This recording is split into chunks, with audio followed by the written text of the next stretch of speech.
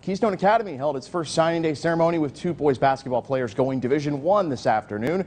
Prince Masengo signed to play at Akron, while Jan Farrell will play his basketball at St. Bonaventure. Head coach Shannon Pulliam says this class is the first of many more to come, with the new program seeing success. This is high-level basketball. We're bringing in high IQ guys and we're bringing in high character guys. So, you know what I mean? They were fun to coach. It means a lot to me today, see my teammate here for me to support me today. And it means a lot. We start together and, because with the first-year program. They showed me how to grow up as a man and grow up as a basketball player. They showed me a lot that I expect about life.